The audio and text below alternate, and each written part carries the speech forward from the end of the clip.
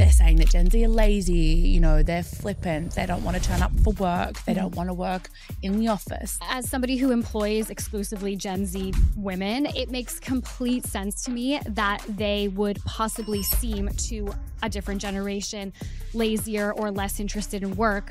First of all, would you be interested in work if no matter how hard you worked, you were never going to buy a house? I think their boundaries have set them up to be judged quite harshly by previous generations. They're there to do their job and they work very hard when they do their job. But yeah, they might want to leave at 5 p.m. and like, that's okay. What can brands be doing to communicate to the Gen Z audience? You need someone who understands it from like a cultural perspective. And it's really hard to know what you're not doing right until you have somebody who knows the culture. And you really can only know the culture if you spend all your time online and you know what to look for. I read recently on one of your LinkedIn posts that Gen Z simply doesn't buy into an aspirational influencer culture with the same excitement that millennials did. So what does that mean for influencer marketing when it comes to businesses and brands? I think there's a lot of focus on like, oh, find a relatable influencer. Gen Z likes relatable content creators. I don't necessarily agree with that. I think a good way to go about that is to find creators that are really niche. What brands are doing it well in this space when talking to Gen Z? Oh my God. Oh, that's a hard question because I feel like we so often focus on like the brands that are not. Why don't we start with the brands that are not? Okay, what brands are failing at talking to Gen Z? I'll give 2 examples. Okay.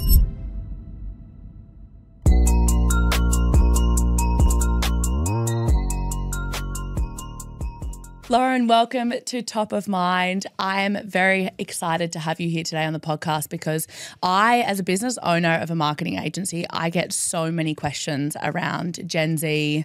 There's a lot of conversation around Gen Z at the moment, especially in the workplace. And as a Gen Z expert and internet culture expert, I'm excited to chat to you. So thank you so much for joining me for the next hour. Thank you so much for having me. I'm so excited. Look, I'm going to jump straight into it. And as I said before, you are a Gen Z expert. So we're going to be deep diving on that generation. Do you think that the internet is creating a generation that is addicted to screens? Okay, first of all, saying I'm a Gen Z expert is such a big call, so nobody come for me. Huge. But I think that you live and breathe it. Like you're speaking from your own experience. You run a podcast that breaks down internet culture and Gen Z. So it's like, own it, babes. Yes. Own it. I know. I'm trying to get more into that for sure this year. But in terms of your question, absolutely, of course. I think we're all so addicted to screens. So I wouldn't say that it's necessarily just like a youth problem. I think it's kind of like an entire world problem right now. And that's only going to keep, I think, getting increasingly, I don't want to say worse is maybe not the right word, but that's going to keep being perpetuated as young people grow up with, you know, iPads and screens, but you can't avoid it. And I think that's one of the biggest misconceptions is that, you know, you can avoid raising like iPad kids or you can avoid being addicted to your phone. Obviously, there's things you can do to help mitigate that, but that's just the world that we live in. Like we're all addicted to our phones. So why is it, do you think, that the younger generations are kind of, you know, it is a world issue, but why is it that younger generations are being kind of blamed for this screen addiction? I think it's kind of the same way that when you think about how we talk about different generations when they enter the workforce, it reminds me of that. It's like older generations not fully understanding how a younger generation works because they were raised so differently. So I would say it's the same thing with screens or phones, right? It's millennial parents getting blamed for raising iPad kids who are Gen Alpha, right? But it makes sense. That's just the way of the world. But older generations might not understand that because they didn't have that experience. And our parents, as a millennial, like my parents weren't raising me on a screen, but obviously I was raised on TV. You know, it's kind of the same thing. So every generation has their thing. And yeah, I think that's probably a big part of it. It's just like the lack of understanding. Absolutely. And I think before we get deeper into the Gen Z conversation, I know we had this conversation before we started recording, but what defines a Gen Z? What dates are we looking at? So the oldest Gen Z now is around 26. Okay. And the youngest, I mean, the ages differ. It's not as clear cut. Right? We're just outside of that. Yes. It's not as clear cut, I think, as like the millennial generation. The ages differ, but the youngest Gen Z is around 16. So they're actually getting older. Yep. They and are. it's a smaller generation than the millennial generation was. Okay, interesting. So touching on your point then around the workforce, it's something that I hear a lot of. And obviously as a business owner, I get in a lot of conversations with huge business owners or, you know, leaders that are blaming Gen Z. They're saying that Gen Z are lazy, you know, they're flippant, they don't want to turn up for work, they don't want to work in the office. Like, what kind of rhetoric are we hearing around Gen Z in the workforce? I think when it comes to, like I said before, how we talk about just all generations in the workforce, there's so much of this like generational war that goes on. And it, like I said, it comes from a misunderstanding. And to me, like as somebody who employs exclusively Gen Z women, it makes complete sense to me that they would possibly seem to a different generation lazier or less interested in work. First of all, would you be interested in work if no matter how hard you worked, you were never going to buy a house? You know, like the way that they are experiencing the world is so different than even millennials did when we entered the workforce. So I think that's one part of it. And I'll kind of get into that a little bit more in a minute. But I think their boundaries have set them up to be judged quite harshly by previous generations or older generations that don't quite understand those boundaries. Because even for millennials, when you think about how we were raised, like this is going to sound so dramatic, but like we were raised on hope. Like there was a lot of hope and there was a lot of like, we were the girl boss generation, right? It was like, if you just, you know, hustle and have a side hustle while you have your full-time job, you go to university, you can make it, you can be like Mark Zuckerberg, you can be, you know, we were the generation that like was so innovative. If you love this episode, help us to grow and reach more people by hitting the subscribe button and leaving a review. And Gen Z doesn't have a lot of that hope because they were raised in a completely different time. I feel like the hope kind of ended. Again, this sounds dramatic, but like, you know, in the maybe mid 2000s. And that's when they started going to school and all of that. So I think when you look at how they approach the workforce, it's very different. They're there to do their job and they work very hard when they do their job. I'm sure you know that as someone who also employs Gen Z. Like I hate that rhetoric about them. Like my Gen Z staff are so amazing. They're such hard workers. But yeah, they might want to leave at 5 p.m. and like that's okay. You know, I think that's just a different way that they approach work. And we saw this with millennials, right? Like there was a million think pieces online when we entered the workforce on how we were entitled and all we wanted to do was like buy coffee and avocado toast. And it's just previous generations not understanding the newer generations coming in. I don't think it necessarily has anything to do specifically with Gen Z. I think it's just how it's always going to be.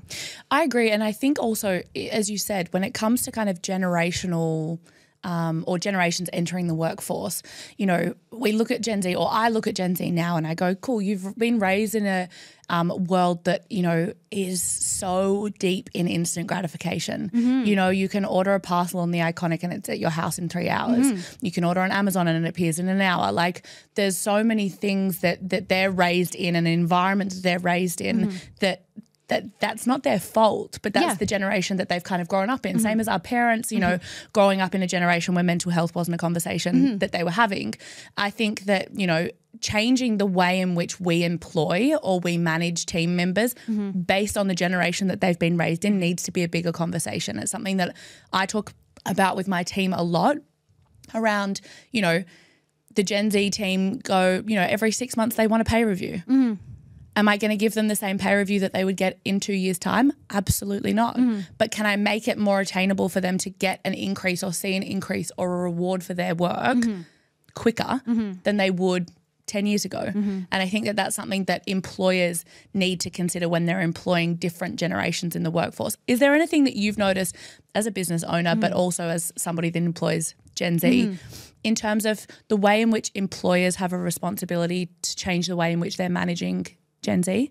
Yeah, I mean, I think it's kind of ignorant to presume or expect any generation to come in or just anyone to come in and for them to completely bend to how other generations did it, especially the digital generations. I think that's why millennials got so much flack when we entered the workforce. We were the first generation to grow up very much online, and now Gen Z is the first generation to grow up with social media. Like millennials, like I didn't get Instagram until I was like, I don't know, maybe 21. Like, you know, it was definitely not part of my teenage experience, but for Gen Z, they're getting Instagram and TikTok and all of that at like age 9, you know? So it's just completely changed how they function, but also how they would produce work. And so I think we need to, as bosses, accept that and work with them on that. And if you think about the state of, I don't know, corporate culture, like the workforce now anyways, now you can't really expect to be in a job longer than 2 or 3 years at the end of the day, unless you are working for like a small company, you know? There are mass layoffs everywhere. The way that COVID changed the workforce, it's just a completely different experience for younger generations, not just Gen Z, even millennials and Gen Alpha that will be coming up. So I think the rate of change is so quick now and it can be hard to keep up, but that's, as employers, like that's our responsibility, is to stay in touch with the younger generations that we're going to be employing. Otherwise, go employ a boomer. Absolutely. And I think also to that is like, they're not going anywhere. Totally. So it's like the more you put your head in the sand around the fact that you can apply this kind of wand to the same generations in terms of how you manage them, how, you know, you employ them, etc. They're not going anywhere. And if anything, you're then just going to have to learn to adapt how to, you know, hire and employ Gen Alpha. Totally. Because they're not going anywhere either, and they're going to be part of the workforce for the next 40 to 50 years anyway. Yeah. I think that's so true. I think so. Then with that in mind, obviously as a, you know, leader or a boss, there's one way of looking at Gen Z. From a brand point of view, what is something that brands need to be conscious of when they're communicating with the Gen Z community? I would say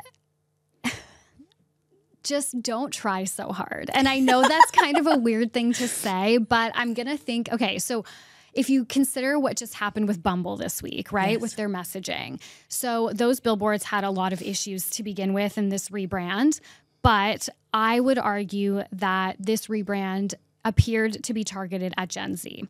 I know that that might not be a totally true statement. They have not confirmed that, like who they were necessarily targeting. But if you think about who would have, what generation would have, you know, the biggest cohort of single women, it would be Gen Z who are looking to date. And I think a lot of the rebrand that was teased prior to the billboards coming out was very online. Like the imagery that they were using on their Instagram when they wiped it all clean, that's a very like modern nude marketing tactic to wipe everything clean and have like a new era, right? And then if you think about it was like the fainting Victorian women who were like, I'm so exhausted. That's such like a TikTok meme. So I would argue because of all these reasons, they were targeting Gen Z. I think what went wrong here is that with the messaging, they tried too hard. I mean, a lot of things went wrong, first of all, but I think one of the things that went wrong is— Separate podcast. Yes. They tried too hard to be like Gen Z's friend. Like they tried too hard to lean into Gen Z's like savage humor with the ad copy that they specifically chose. And that doesn't work on younger generations in the way that it worked with millennials. Like if you think about Instagram and brands that grew on Instagram in the 2010s, their whole thing was that they had like personalities and they spoke to us like friends. But we were used to that because we grew up on magazine culture, where when you're consuming a magazine as a preteen, as a teen, you're reading it as if it's like a big sister giving you advice. And so millennials and previous generations, like we were down to be told like what was trendy, who we were, what we should be buying. Yeah. But growing up on social media, it's so different. Like they have the ability to, kids nowadays, oh my God, I literally sound 100 years old, but anyone that grew up with social media from like, you know, preteens now, they have the ability to carve out their identities through choosing who they follow, what they watch, all of that stuff. Whereas previous generations, we were told that, right? So it's just a completely different experience for them. They don't want to be having they don't want a brand to feel like a friend. They don't want a brand to talk to them like a friend. They want a brand to address their issues. They want a brand to make them feel supported and heard, as opposed to being like, hey, bestie, why don't you try our product? Like that doesn't work on them. It's not what they're interested in. So I kind of forget your whole question. No, I think we were talking about what brands they can should do. be Okay, doing yes. from a Gen Z point of view. But before we kind of go into the kind of actionable things, for anyone that's not familiar with what happened with Bumble this week, and obviously at the time of recording, this podcast will come out a little bit later. Yeah. What did Bumble do? So they did a rebrand. I think it was a few different steps. The first is that they teased a rebrand and people thought that the app or the product itself was going to change a lot. And it didn't. They just released a few features. And one of the features was that men can now message women first. And that kind of goes against the whole like ethos of the brand, right? So that was kind of the first thing where people were like, okay. And then they released these billboards that went up over the weekend in LA. I think it's just exclusive to LA. And they've since been taken down. But they said there was a few different messages, but one of the messages was, thou shalt not give up dating to become a nun. And one of them said something about, oh, you know damn well that celibacy is not the answer. And that's addressing young women and their choice to stop dating and their choice to stop having sex because of how, I mean, so many reasons, but largely because women are saying like, it's not worth it for us. And like men are trash, basically. So instead of, targeting their billboards towards, or their advertising, their rebrand towards fixing that problem and supporting women and trying to figure out kind of like what's going wrong here with whether it's their product or it's just like men's culture in general right now, they almost, I don't want to say victim blamed because that's kind of extreme, but they placed the onus on the women. Well, they gave the power back to the men. Yeah, totally. Right? And I think that's the biggest problem that we're seeing in society at the moment is that a large part of the decision-making cohort is males. Yeah, for sure. And, we don't have women in those decision-making positions to be able to inform the majority of decision makers. So as a brand, that's obviously Bumble probably what not to do. Don't try too hard. Yes. But what can brands be doing to communicate to the Gen Z audience? I think you need to be, I don't know, maybe this is reductive, but I think you just need to be chronically online. Like, I think you need to have someone on your team. If you actually are trying to target Gen Z or Gen Alpha, you need to have someone on your team who, doesn't just like understand social media. I think that's kind of that's more of like a marketing role. Like a social media manager is very like in the weeds of the analytics and the strategy. You need someone who understands it from like a cultural perspective. And it's really hard to know what you're not doing right until you have somebody who knows the culture. And you really can only know the culture if you spend all your time online and you know what to look for. So that is kind of the difficult part of it. We do a lot of Gen Z consulting for different brands through our media company. And that's always the biggest advice is either you need to get a consultant who, if you're very serious about this, you need to get a consultant who understands the space, or you need to hire someone as almost like a culture, like a full-time like TikTok cultural consultant. I'm sure there's an actual appropriate like marketing term for that, but I don't know it. No, I like it. I like it. But part of that is how do you hire for that role if you don't know what you're looking for? Totally. So I think that's probably my biggest piece of advice is you need someone who's like in the weeds and understands, because I mean, harking back to the Bumble example, one of the reasons why I think that didn't go well, I know a lot of people are saying, oh, it sounds like they had no women in the room, or maybe they didn't do pre-testing on their advertising. I just agree with that. I mean, I would say that Bumble probably has women in all levels of their company. I'm sure they did some type of pre-test. Like, they're a huge corporation. I'm sure that they did all the steps properly. This was a really big rebrand and a big project for them. What I would say was possibly missing was Gen Z women in the room, because what I saw that really went wrong here in terms of when I'm looking at it from a Gen Z lens, like a youth lens, is that the reason why young women have stopped dating largely is they're setting this boundary. As we said, Gen Z, they're like a generation of boundaries. They love that. And that's part of their power. And that's so admirable. Like, I see millennial women and men all the time saying, I wish that I had like the balls that Gen Z has 100%. To be like, I'm leaving at 5 or like, I'm not doing that extra project, because at the end of the day, like that is what's going to give you that like work-life balance and all of that. So anyways, my point is they put up these boundaries, and obviously these billboards kind of in a way like mocked those boundaries. But I think a big reason why Gen Z women are putting these boundaries up when it comes to dating is because if you think about how TikTok and Twitter and all these social media platforms, how they have really exposed men and women to these really dangerous, harmful pipelines that previously, if like anti-woman pipelines, incel pipelines, if you think about Andrew Tate, he was so popular a few years ago, right? Yeah. That's just one example, and everybody heard about him. Those were kinds of like pipelines or corners of the internet, types of content that if you wanted to engage in that previously, you had to like actively seek that out, right? You had to go on like 4chan or all these different forums and find these corners of the internet. Now they just get presented to you on your For You page or on your Twitter feed or whatever.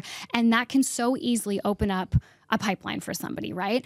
So I think part of it is understanding how the internet functions, and that internet culture is just culture now, and what is happening on the For You page of TikTok and all these young men being exposed to this stuff. They're so much more empowered to be anti-woman openly. I'm not saying that young men are more misogynistic than previous generations. I would say that's definitely not true.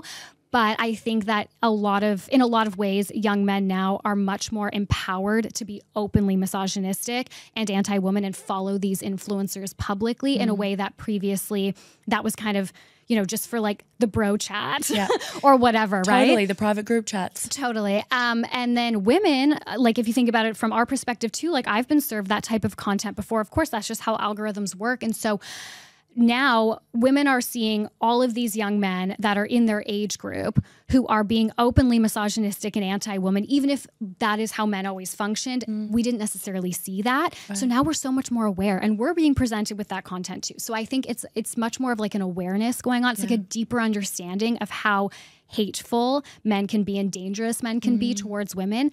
And that to me was one of the biggest missteps that was made in this campaign was the lack of understanding of why this generation would stop dating. And there's a million other reasons why they would stop dating and become celibate or choose celibacy for now. But with that one example, it's just a completely different cultural landscape than when millennials were dating. Like I said, I got Instagram and like when I was like 20 or something, you know, it's so different. We were not exposed to this type of content. And so I think previous generations of women were maybe, I don't want to say naive because that's definitely not the right word, but we were just not exposed to it. We didn't know. Yeah, and it also wasn't being talked about. Yeah. I think there wasn't those channels to talk about it, right? And I think that, you know, as you said, on both sides of the coin, there is, you know, this abundance of information out there that allows people that do have that particular stance to be celebrated, to talk about it. Or, you know, in Andrew Tate's case, like he was celebrated because it became clickable. It became something that people wanted to watch or wanted to engage with because it was an opinion that wasn't currently kind of out there on mass market. So with that in mind then, how important is it for brands to understand internet culture before they do a campaign or before they launch a product or a service? I mean, it's literally everything. I feel like it's so important if that's who you're targeting, if you're targeting younger people. But like I said, internet culture just is culture now. You have to understand how this will play out online because it's the reaction to something in real life is very different than how it could be perceived online or how it could blow up online. So you have to really understand, I guess, the temperature. And like if you're trying to do like rage bait marketing, then that's fine, of course. But I think understanding how algorithms function, how group mentality functions online, how something snowballs like this, so important. Speaking of snowballing then, baby reindeer. Oh my God. Let's go there for a minute. Yeah. Because I feel like it was something that everyone was talking about from a Netflix point of view. And then the moment she did that Piers Morgan interview, it has become a TikTok sound everywhere. Like literally every second TikTok I see is a sound from the interview. Yeah. Like how could something like that have been avoided if it was a brand? Or what is that teaching us? I think with baby reindeer, there's like two things happening. The first is obviously there's a lot of discussion about if it was an ethical piece of media to create when it was very obvious that Martha, the real life Martha wasn't hidden very well. You know, her identity wasn't hidden or as hidden as Richard Gadd said it was. So I think there's like questions about the ethics of what he did and Netflix platforming that. I actually don't know if Netflix will do anything like that again. You know, I think I'm actually quite surprised that they didn't make him change more details about her. Yeah. She was so easy to find, like she really was. So I think there's that conversation, which makes it really buzzy. And then there's the other side of it, which is people saying like, he doesn't really owe her anything. Like he's allowed to tell his story.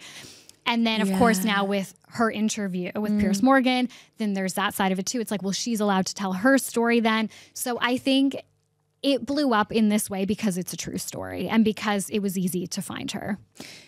And then with that kind of being said, when it comes to kind of echo chambers in terms of kind of polarizing public opinion, you know, as you said, especially when it comes to Baby Reindeer, I know even just the conversation that I've had in the last week, there's so many sides to the story. There's his side, there's her side. Then there's the side that Netflix says that it is based on a true story. She's saying it's not true. Yeah. Then there's also people that say that she's mentally unwell and therefore should not have been put in a position where she was put on TV without media training or without a PR team or anything like that. So the internet, you know, it's known for creating these echo chambers of, you know, if you want a certain piece of content or you want to sit within a certain group of people that have a particular opinion, there are these echo chambers that exist on the internet that allow that opinion to be kind of backed or confirmed. How does, you know, how do we navigate echo chambers and like the right to the free speech and things like that when it comes to kind of a conversation like Baby Reindeer? I think when it comes to, I guess, are you asking about like cancel culture in general or just kind of like how conversations become so siloed? Yeah, I think it's how as you said, there's deep pockets of the internet that don't allow kind of, you know, I've seen it like a couple of my TikToks recently, for example, have gone wild. And it's crazy to me that there's some of them that just go wild for absolutely no reason other than the fact that I've got an opinion on something or I present something that everybody was thinking but nobody said out loud. And there are certain people when they see certain comments that snowball on that because they're like, well, someone else thinks like that, so I have the right to think like that as well. Whereas I think that, you know, the internet is great at presenting both sides of an argument, but far too often people end up in corners of the internet that don't have both sides presented. So it's like, from an internet point of view, how do we ensure that, you know, people have the right to those elements of free speech and their opinion and things like that, that doesn't become dangerous where they only have kind of yes men or an echo chamber of people that support what, you know, they're saying? Yeah, I think it really comes down to media literacy, which is unfortunately a massive problem. We lack it like across the board, around the world, every generation. And I truly believe that's because previously, like prior to social media, not even just prior to the internet, prior to social media, which was what, only maybe 15 years ago, if you were consuming an opinion or you were consuming information or news in the media, whether it was online from an article, in the newspaper, a magazine, whatever, that was factual information that was being delivered to you by a journalist. Of course, every media publisher has some type of lean, right? It might be left or right or whatever. They might have some type of like agenda, but at the end of the day, the information that you were getting for the most part was vetted. It had primary sources. It was, you know, fact-checked by a team, and social media has made it so that now anybody with a Twitter account can write something and claim it's fact and buy a blue check. And that's incredibly confusing for everybody. You know, older generations, younger generations who never experienced where everything was factual, you know? So I think when you think about how quickly all of this has changed, how social media has expedited like the concept, or sorry, has, expedited, I suppose, a lack of media literacy and has really muddied the water when it comes to like the concept of an expert. It makes total sense that we are looking at everything we're consuming online And it's incredibly confusing. Nobody knows what the right answer is. And people don't, now we don't understand how to properly vet that. Because before it was like, well, if you're reading an article, who is the publisher? Who's the journalist? What are the primary sources? What experts did they quote? That you could learn in school. Now it's like we need to have other courses on how to properly vet information that we're getting on TikTok or Twitter or whatever. So I think so much of the problems online when it comes to echo chambers, misinformation, disinformation, it comes from a lack of media literacy. And that's a massive problem that social media, it's almost exclusively, in my opinion, social media's fault. Totally. And I think, so, okay, if you were given like this genie in a bottle, right? And you had 3 wishes or 3 things that you were like, hey, this is how we're going to combat misinformation. Yeah. This is how we're going to change it. What would you do? I would say we absolutely need to get some type of course in schools, like from literally grade school. Every single year you need to be learning media literacy in not just the digital age, like a social media age. And it needs to be changing with the pace that things are going at with like TikTok, for example. TikTok wasn't even a thing like 4 years ago, that has blown things up. So I think that would be a big one, is like educating children on this and educating parents. That's a big one too, because how can parents even understand, for bringing back the Andrew Tate thing, that was a huge conversation. Is parents were like, well, we don't even know who this man is. Like, we had no idea that our young boys were following this man, and we had no idea where they were finding him, what he was saying.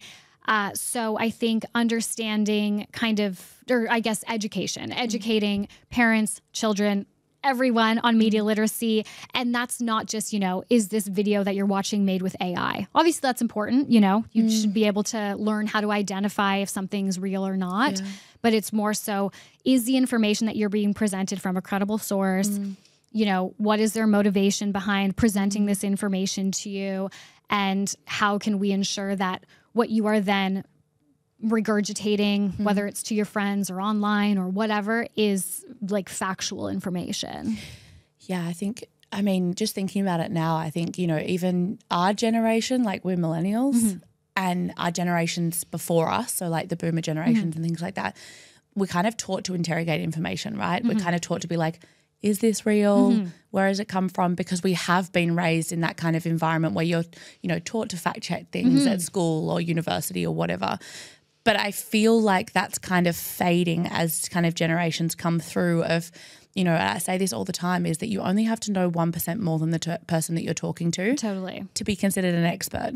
And that's terrifying. Yeah. Especially when it comes to the world of like investment, financial advice, anything like that, or anything that's, potentially harmful. It's terrifying. So, you mentioned it before around cancel culture. Is it a thing? Like, do people stay cancelled forever? No. Can we think of any example of someone who's been canceled forever? Even Harvey Weinstein is getting a comeback right now. Yeah, that's... Absolutely not. Cancel culture is not forever. I think cancel culture, the conversation is usually very black and white, and I don't see it that way at all. I don't see cancel culture as a net positive or a net negative. I know it gets a lot of bad rap, and of course influencers hate cancel culture and all of that. My stance on cancel culture is A, if you are more concerned, or if your biggest concern is about getting canceled, then that's a place of privilege. Yeah. And B, I guess context of how cancel culture really blew up is super important and often missed in this. If you think about cancel culture and when it was kind of at its peak, and I would actually say it's kind of dissipating a little bit, like it's calming down a little bit now. But when it was really at its peak, that was like 2020. It was COVID. We were in lockdowns. We were watching people around the world die. Governments not care about that. We were, experiencing the BLM protests. It was a very like high, intense, stressful social, political landscape that we were kind of in. And I think the way to get for the general public to feel like they were kind of getting their power back was to look at influencers, celebrities, people of power that they perceived had more power than them or better lives than them, more privilege than them. And I think the intention was to like open their eyes to that. But of course, it ended up being a bit of like a pile-on. It did end up kind of getting a little bit too heated, I think, the kind of whole culture around cancel culture. But that's kind of the reason. It's people feeling like they're disempowered and using social media is literally the only way that they can get their power back. And it's true. If you think about who in Gen Z, Gen Alpha, unless their parents help them, will be able to buy a house. You know, layoffs are rampant. The cost of living is crazy. Like there's all these things that, like I was saying before, sounds so dramatic, but like the world does not feel hopeful anymore in the way that it used to, even when we were children. So it is almost like a revolt. And yes, sometimes it's not, I think sometimes the extent of how somebody is like canceled or the heat that they receive for what they did is not always justified. But I think the context around why cancel culture became such a thing is justified. And do you think, you said cancel culture is dissipating now in terms of like the generations that are kind of coming through. Do you think it's because people have kind of started to lean into the idea that more than one opinion can exist in a space? I wouldn't say it's a generational thing. I would just say in the last couple of years, like things have calmed down because like life has gone back to normal a little bit.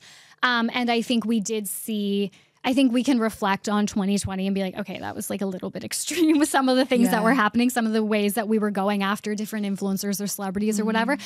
I would say that it's not necessarily that people feel like more than one opinion can exist. I think it's more that we understand that what you're seeing, let's say on TikTok, which is obviously a great example of this, is 15 seconds, a minute long. It's not the full story. It's not the full context. And I think we are starting to slowly understand that. And I think people are just like going back to the regular lives. Like people are less online right now. Yeah, right. Interesting. So kind of, I suppose, off the back of cancel culture is obviously that influencer culture. Now, it's influencer culture is kind of what you and I grew up on, right? Like when we first entered the like Instagram, Pinterest space, even, you know, as early as MySpace, and we were talking about it just before with Tumblr. Yeah. Like this is kind of where influencers were created in a digital space, right? I read recently on one of your LinkedIn posts that Gen Z simply doesn't buy into an aspirational influencer culture with the same excitement that millennials did. So what does that mean for influencer marketing when it comes to businesses and brands?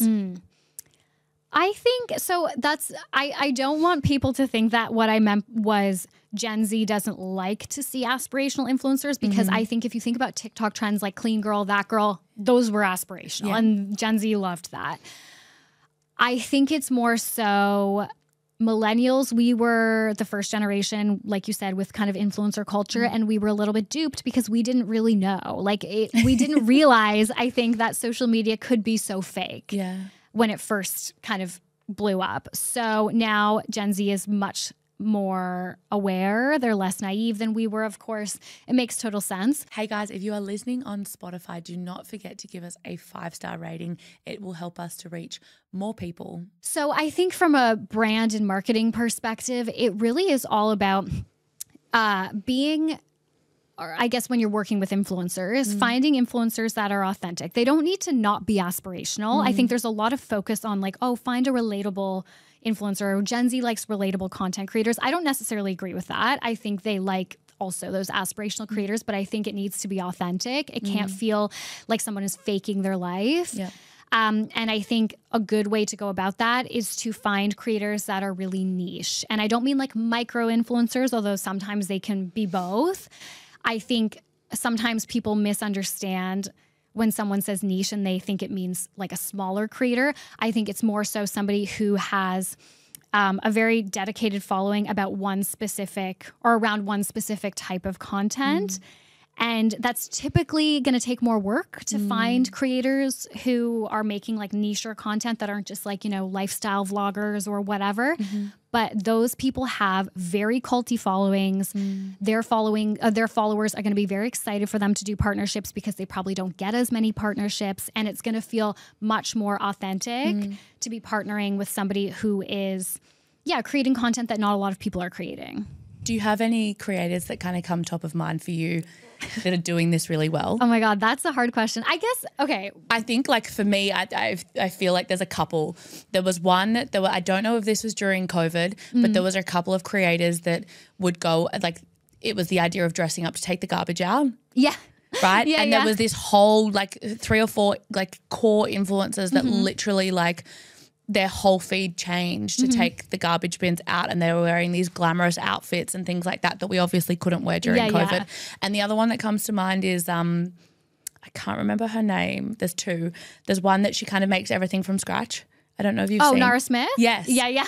Love. Yeah, She's very niche in that sense that like she makes everything from scratch. And there's a lot of like, I suppose, parodies that have kind of been made off her. Yeah.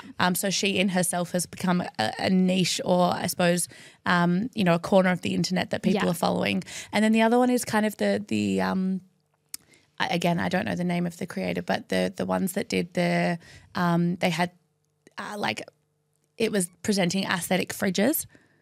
Oh, I don't know. So it was like all your fridge layouts. Right, okay. If that gives you any kind of a spiel of what looks on my For You page.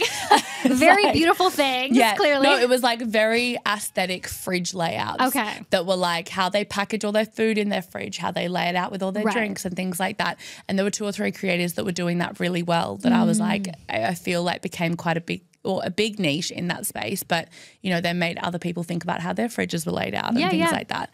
Yeah, I would say an example that comes to mind for me is Mike's Mike, who is a YouTuber and he makes, you know, like deep dives into series, and that's his whole thing. You know, he's not like a lifestyle vlogger. He sticks to basically dissecting TV shows and series, and like his videos are amazing and they're long form, and it's obviously different than TikTok. But I think finding creators like that who have a very specific content style, who are, you know, speaking to a very specific audience, they're going to be that audience can be so excited when they get a partnership. Yeah, absolutely. I love that. Now, what brands are doing it well in this space when talking to Gen Z? Oh my God. Are there brands that you look at that you're like, they're really nailing how they're talking to this audience? Oh, that's a hard question, because I feel like we so often focus on like the brands that are not. And why don't we start with the brands that are not? Well, okay. What brands are failing at talking to Gen Z? You know what? I think I'll give 2 examples. Okay. The first is that I think the Washington Post, when they first started on their Gen Z strategy, which was very TikTok focused, was doing a really good job, because they were playing the long game. They had one creator, I think his name was, actually forget his name. He was a guy. I don't remember. And he... Not important. Yes. And he made content, you know, he would like basically make skits out of news stories. And I do think the kind of like skit vibe for media companies is over on TikTok, but at the time it was very different. It was very cool. They were doing a great job doing that because they had one creator, so he was like a recognizable face. I think that can be really important for TikTok in general. And he obviously had quite an interesting and funny personality. He was making them in his like little apartment, so that felt really like relatable, because it was like, yeah, same. Like we all live in these small little apartments, especially in COVID. Everybody was like locked down. And they were playing the long game in the sense that they were very open with their messaging, that like, you know, we're not trying to get you to buy a newspaper subscription now, but we are hoping that you have an affinity for us, or you recognize us now because of our TikTok presence and our strategy at reaching you now, that in like 20, 30 years, if you do want to pick up a newspaper, which I can't even imagine in 30 years newspapers still existing, but you know what I mean? If you want to consume this type of content, you'll think of us, or you'll remember us. So I think that's a really great way for like an example of a legacy brand that's playing the long game with Gen Z. And then the other one is Duolingo, but they're just like top of mind because they're so crazy. And I think they're a good example of what to do, but also what not to do. There's been quite a few instances where they've taken a lot of risks and it has not played out, and they've tried almost like too hard, and then it kind of blows up in their face, which I think is kind of what we were saying happened with Bumble, right?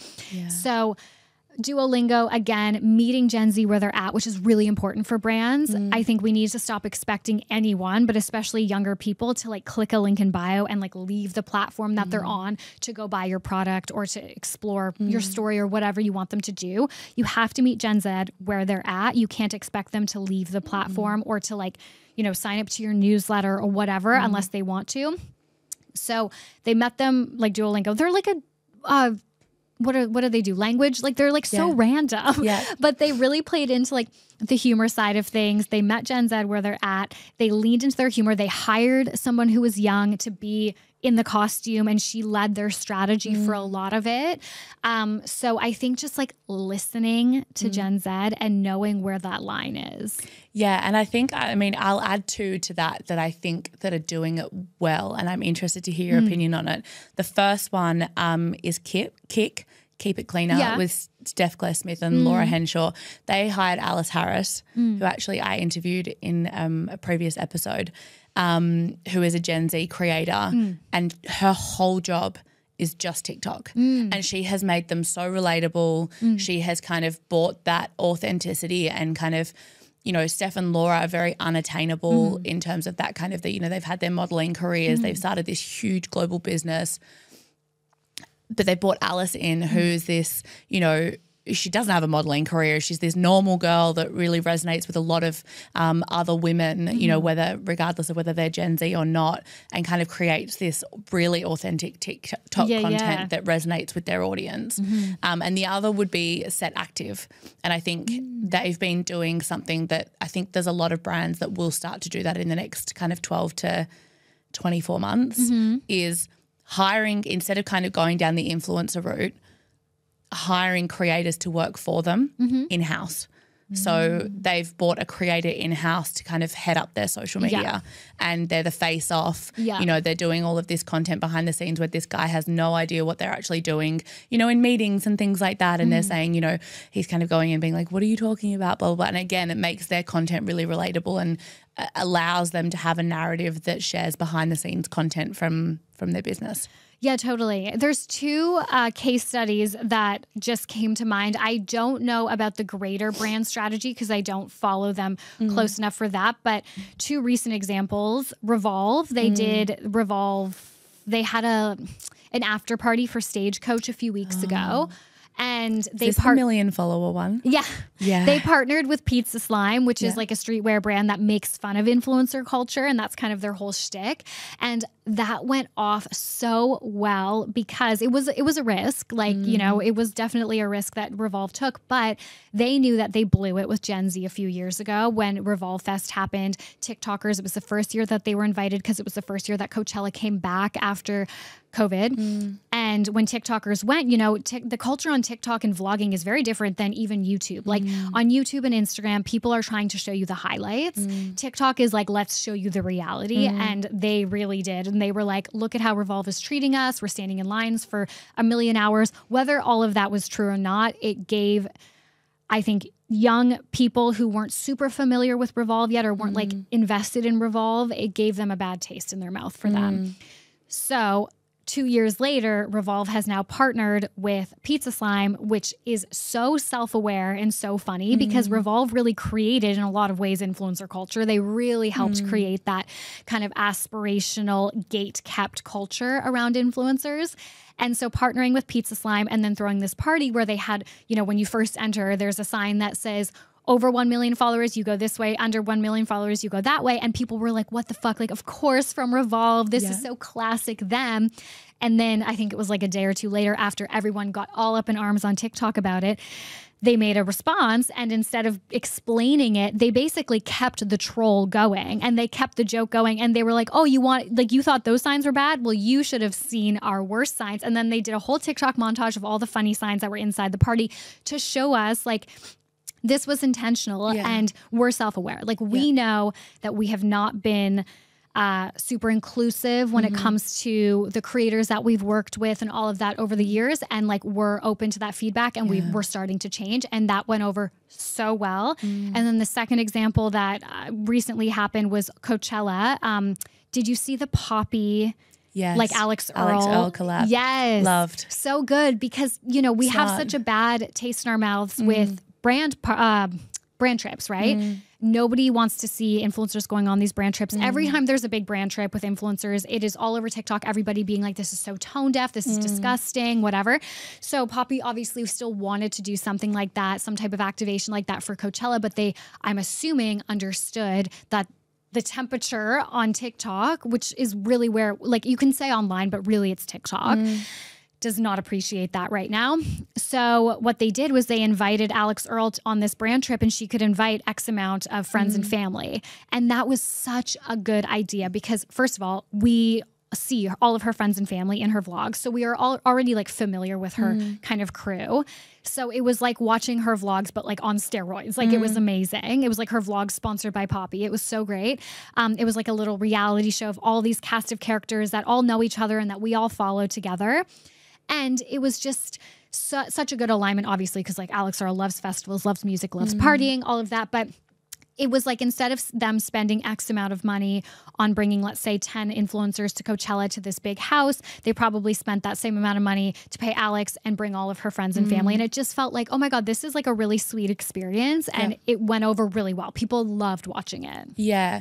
Which for me, like there's two really big themes, or I suppose through lines in those two campaigns, right? The first one is transparency. You know, Revolve really leaned into being transparent about the fact that they're like, hey, we know where we stand. We know we fucked up. Yeah. How important is transparency for Gen Zs? Yeah, I think it's really important. I think yeah,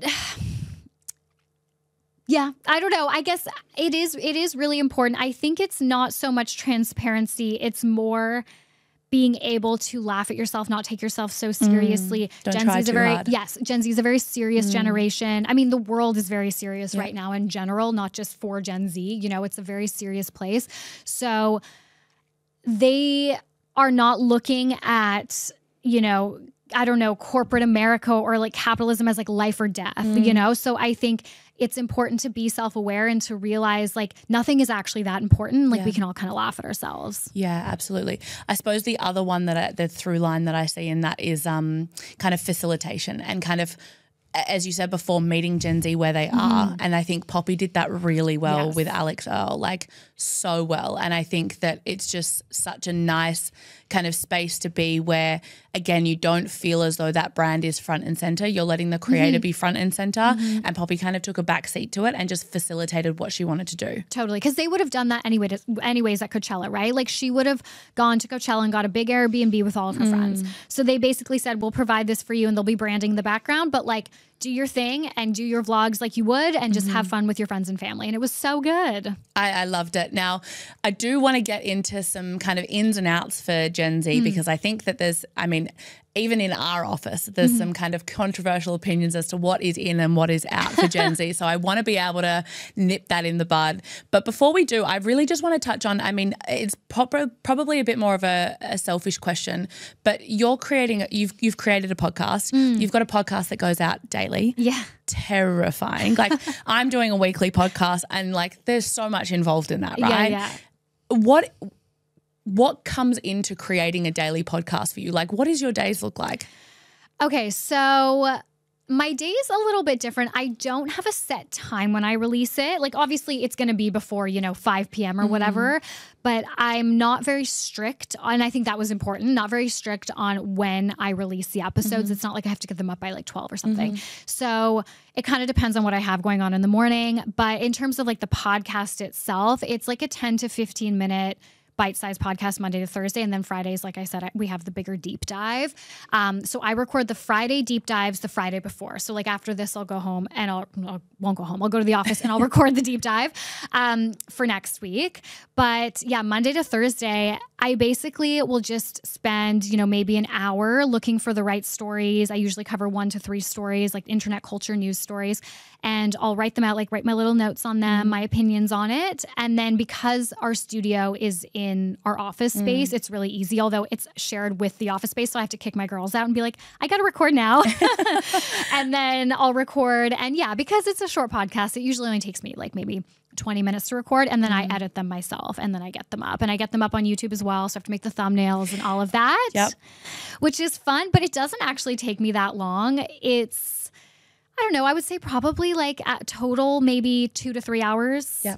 It's not that bad. No, I love that. And one decision that I found really interesting with your kind of shorter episodes is you've put the full episode up on TikTok. Yes. What led you to that kind of approach or strategy? Because I think there's a lot of people that go, you know, snippets are like short form, like what can people digest in like, you know, 5 to 15 seconds that then might hook them into listening to the full podcast. Yeah. Why did you decide to put the whole episode on TikTok? Well, we'd been putting snippets on TikTok for about a year of the podcast, and it really helped grow the podcast. Before, like, my podcast is on season 5, but for the first 3 seasons, we didn't film it. Yeah. So that was like a big mistake.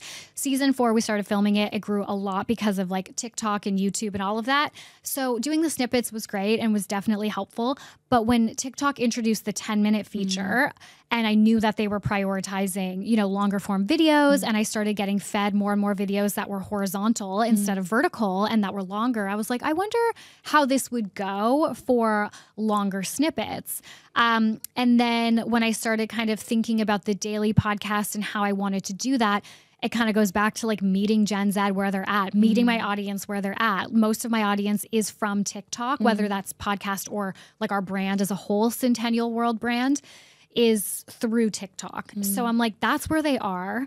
They want to watch this content. And I was like, whatever, let's just try it. I hadn't seen anyone else do like full episodes on, you know, TikTok before. So I made a whole playlist and I upload, the full episodes every day on TikTok. And it's doing so well. Like it's actually well over 1 million listens on TikTok since, and we only started it at the beginning of April. So it's been really, really good. And any learnings or lessons? I mean, you're so deep in your podcasting journey and you've been doing it for so long now. Anything that you would do again or wouldn't do again from a podcasting point of view? I mean, definitely film it right away. Yeah. That is like number one that I would do for sure. Invest in that. I think just investing. I do most of it myself for the deep dives. I have an editor. I do the first edit. I just like can't let go. I think that would be my number one thing. I need to let go. But I do the first edit where I edit out like my ums and ahs and me having to restart because the deep dives are scripted and that's actually like way harder than just chatting. You know? Absolutely. So, oh my gosh, absolutely. Even filming like Nick, the producer here, he'll be the first to say like me sitting on this couch, no problem having a conversation. Recording call to action. Oh, totally. I'm like, why do I turn into like such an awkward person? I know. It's so much harder to record something scripted and so much harder to prep that. So I think, I would definitely invest in more help, I think, from the beginning, but filming it is my number one regret. Like I wish we had been filming it from the start. That is my biggest piece of advice for podcast growth in this current, year. Yeah, absolutely. I love that. Now, last question before we get on to the final 3, which we ask everybody that joins us on this podcast.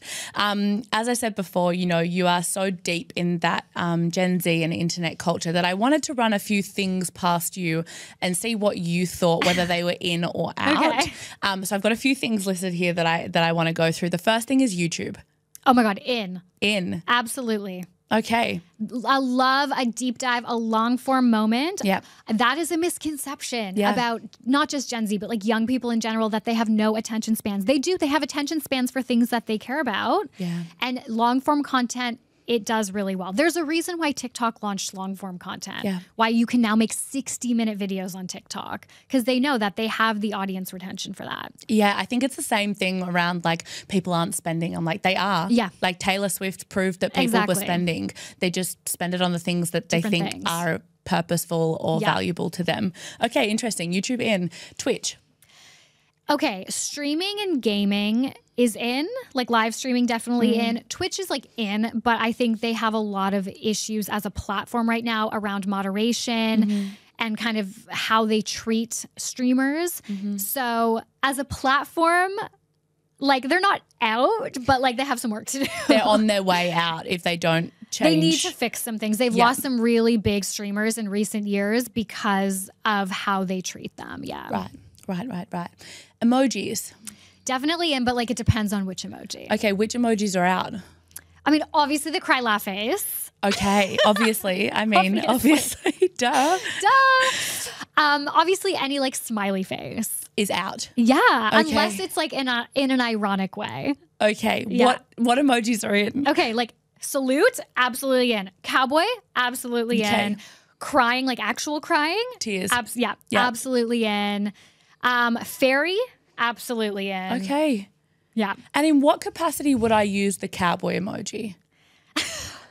Like, I'm just sitting there being like, actually I actually don't think I have ever used the cowboy emoji. Okay, so it would be like if I was like, yeah, the podcast went really well today, but I'm trying to think of like the best way to do it. Okay, it would be like the podcast went really well today, but I was like 20 minutes late. Cowboy emoji. It's like I'm a clown. Like kind of like it's almost like a clowning around vibe. Okay, all right. Smiles are out. Definitely. Out. Okay, noted. Out. Sorry for anyone that I sent a smile. You can send a smiley in an email if it's not an emoji. If it's like a ... Oh, we're going back to the old school way of doing it. Okay. Interesting. And obviously hearts are always in. Always in. Is there a particular heart that is more in than others? I think people don't like the sparkly heart, but I love the sparkly heart. So I think do whatever your heart desires. No pun intended. No pun intended. Okay. Voice notes, in or out? Definitely in. Okay. I love a voice note. I also think voice notes from a branding and marketing point of view are in. Like I've seen some great brands. I mean, we do it with any potential clients that send us DMs that go, hey, I'm asking like this question about blah, blah, blah, blah. And I just voice note them back because it's so much more personal than just texting back. And they know that they're talking to a person, not an automated kind of bot.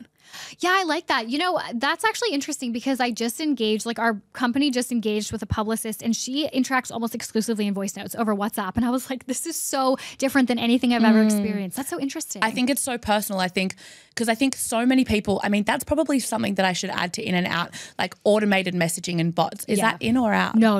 Out, of course. People want to talk to people again. For sure. Yeah. And I think for me, even from a service point of view, like, you know, so many people when I jump on new business calls, they're like, oh, you're like the person of the business. Like I'm not talking to somebody that, you know, is potentially just doing sales or just doing outbound calls and things like that. Like, yeah, of course. Like who else would you be talking to? Yeah. But there are so many businesses that put that kind of outbound lead generation into the hands of somebody else. And I just think that that's a really big disconnect for kind of consumers or people wanting to purchase. Okay. Next one, which isn't so big in Australia, but I feel like America is, you know, and the States, tipping. I think I'm Canadian, so we tip in Canada. I mean, I think that every business should just be paying their servers or whoever a living wage. Like it shouldn't be on us to tip. You know, I think that's pretty crazy. I mean, I will say that at least in Sydney, the price of things at restaurants and stuff is a little bit more than it would be back home. And so I guess that's like what you could argue is like the difference that consumers are not really paying that much more to have to tip. But no, I think in general, like you shouldn't be relying on somebody else's dollar. Like it should be your employer's responsibility to pay you the right amount. So then with that in mind, I've put my like hospitality hat on, right? You think about public holidays and things like that. There's normally a service charge on like public holidays or weekends to cover the gap of, you know, perhaps they have to pay a weekend wage or they have to pay a public holiday rate. Is that something that the employer should be covering and then bumping up their menu costs for? Like in my mind as like a marketer, I would just make my menu more expensive that week and not have a service charge. Right. So that people don't see the difference between the two. They just see it as like, oh, the products are more expensive on the weekend because that trickles through to then being able to pay the staff more. Oh, yeah. Okay. Like you mean ongoing, it would be more expensive. Yeah. So instead of like, you know, I can go to a cafe, for example, and on a Sunday and public holidays, they might have a service charge of 3% or 5% that covers that increase in wage that they have to cover as an employer. But as a marketer and kind of a brander, I put my hat on and I go, but why wouldn't you just add that 3 or 5% to the menu overall? Yes. And then there's no service charge. Yeah. Because then there's people sitting there being like, well, why should I have to cover the weekend rate? Yeah. I mean, I kind of agree with that. I think if you're going to open, like if that's a government regulation that you get paid more on weekends or holidays, like if you're going to open a cafe or a restaurant, like that's just a cost of business. Like I think you should just have to cop that. Yeah. I agree. Oh, controversial. Snapchat, in or out? Definitely in. Which is funny, and we spoke about this before we started recording. I feel like Snapchat was cool when we were younger.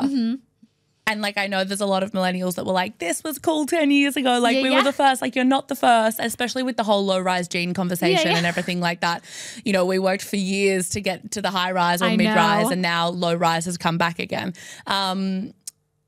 Snapchat was really cool when we were at high school. Yeah. And for us now, like I wouldn't dream of having a Snapchat. Yeah, it's so interesting because I think a lot of people of our generation think that Snapchat's dead, but it's not. Like Gen Z's fucking obsessed with Snapchat. Why?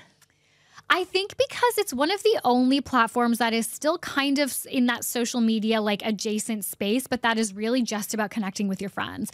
Because that is a misconception about younger generations, is that they are more, I suppose, public or less into privacy. Gen Z is a very private generation online and much more private than us. Like millennials, we were all about like the personal brand. We were all about the public Instagram profiles. We were like, you know, you need to use your social media to elevate yourself and to help yourself get a job and build your business or whatever. And I think younger generations, they have just seen how that's absolutely fucked us. And they're just not buying into it. Like that's kind of what I believe has really happened. And, you know, they're also much more aware of the dangers of being public online, like doxing, swatting, like so many things like that can just happen to you if you're, you know, posting, I don't know, a TikTok about an opinion that you have, and then suddenly it blows up and suddenly you're doxxed. You know, they are just aware of things that like weren't even in the realm of our thoughts at the time because we were like the first generation to try all this. Yeah. And I think as well, you're so right. Like there's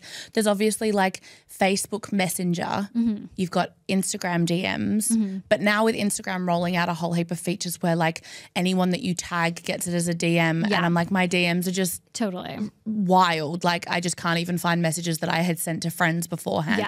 So I feel like Snapchat is that kind of more personalized messenger that is in that closed group format as well, which is why it's probably coming back. Yeah. And when you open Snapchat, you don't open it to a feed. You open it to your face, which is very unique. And it means that you don't end up just like mindlessly scrolling. It just is a much more positive experience. Yeah.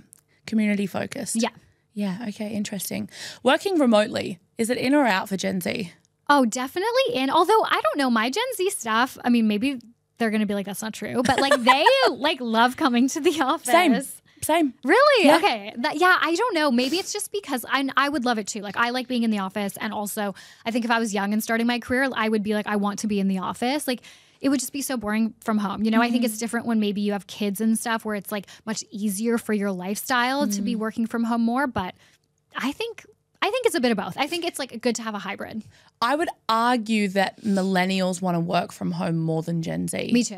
Because I also think that millennials have grown up in an environment that perhaps has presented a more toxic work culture or environment than exists now. Like in the office now, and you're probably exactly the same, like you've got to give people a reason to come into the office. Like if it's toxic and it's not enjoyable and you don't do things that, you know, are enjoyable, like eating lunch together and going to do those things, like why would they come in? Totally. So I think that, I would argue that millennials actually prefer working from home more than Gen Z, in my opinion. And if you think about like the type of, like you said, with the work culture that we grew up in, like I had a job when I first moved here where I was literally chained to my desk from 8:30 to 5:30. Like you were not allowed to leave a single minute before 5:30. You know, you had to get in at 8:15 so you could be seated at your desk at 8:30. Like that is a very common experience that I think a lot of millennials had. Absolutely. And we as millennial bosses, I think a lot of us don't treat our Gen Z staff or our staff in general like that. And so it is a more positive experience for them. Yeah, I definitely agree with that. I feel like the traditional office culture, you've now got people that have been raised in that environment starting their own businesses because, I mean, I know every agency that I left, I was like, wait till I have my own business. Like it can't be that hard to treat people nicely, to, you know, treat people like human beings. And then when I started my business, I was like, wow, it's really not that hard. Like what were these people doing? And I think it's just it's the lack of trust that they kind of grew up in, is this culture of like, you know, if I can't see you, you're not doing your job. Yeah. And I think that comes down to trust and also giving your team enough responsibility that if the work doesn't get done, it falls on them. Yeah. You know, like every single person in my team has a responsibility to deliver. Yeah. And if they don't, it's no one else's fault but theirs. Yeah. So if they miss a deadline because they were working from home or if they don't turn up to a client meeting because they were working from home. Like that's a really easily managed solution. Totally. But I think that, not a lot of traditional workforces think that way. Now, I only add this one in because I did listen to your podcast episode about Tumblr. Is it in or out? Because I feel like it's coming back. Definitely. It's always been in for LGBTQ people. Okay. Like that has been a huge, like an empowering platform for them. I think it started like early days of Tumblr when you could still have like nudity and all of that kind of stuff. It was a place where I think a lot of people, not just LGBTQIA people, but also just different groups of people could kind of explore their sexuality, could explore their self-expression because it was all anonymous as well. So that was really powerful. And it was like a mood board. It was a little bit different than MySpace. MySpace, still you could be anonymous, but it was all about connecting with friends. And so that caused a lot of issues where it was like, anyone who with this anonymous user could friend anyone of any age. And that was just like bad vibes. So Tumblr was much more, Tumblr had its major issues for sure, but it was more positive with its like anonymity at least. So I think they've just kind of kept that through line. Like it's just kind of remained this really positive platform. Interesting. In that way. It still has a lot of issues, don't get me wrong, but. Yeah. Okay, 2 more. Pinterest, in or out? Oh, definitely in. It's one of Gen Z's favorite platforms. Why? Because it's also positive. Yeah. Like it's not about commenting. It's not about feedback. It's a mood board. It's all about like making your life better and more positive and more beautiful and getting inspiration and creativity and excitement. And as a brand that's like, how the fuck do I even engage on Pinterest? Like, where would you suggest brands start when it comes to using Pinterest as a channel? Because it's really not considered like, I know with a lot of our clients that we speak to, it's like Facebook, Instagram, YouTube, and TikTok. So Pinterest really isn't considered as that like even a social channel to engage with. So where would brands start when it came to kind of engaging with Pinterest as a channel? The reach on Pinterest is actually wild. I think brands definitely need to get on Pinterest. We post, when we used to publish more on site, we would post obviously every story on site. Now we post like any clips that I make for the podcast that are not, the full episodes, like any like promo clips, we put them all on Pinterest, and people find our podcast on Pinterest. Like it's actually a great discoverability platform. Okay. So anything that's like beautiful and aspirational, that is where you can post your aspirational stuff, for brands specifically. But yeah, and it's great because Pinterest is also a platform that doesn't ask you to, go do so many steps to like link back to your site. Like you can link your platform, your site, your whatever, your Instagram if you want, directly on the image. So it is great for driving traffic. And because you can do video on Pinterest as well. And I think that's one of the biggest misconceptions is that you can only share images on Pinterest. Yeah, no, videos definitely really popular. You can do carousels now. So yeah, it's a very popular platform for Gen Z. I think it's definitely somewhere to experiment with. We actually don't publish at all on Instagram. That was like a big decision that we made. And we just said, you know what? That's not the type of news that we create. That is not where Gen Z wants to consume it. If they want to consume, or just our audience in general, if they want to be consuming, kind of commentary on internet culture trends and creator drama and news and that kind of stuff, like want that on TikTok or they want that on podcast YouTube, but not on Instagram. So we just wiped our Instagram and said, we don't publish on Instagram at anymore. all. No. Interesting. Because I think that's where most people would go if they wanted to speak to Gen Z first.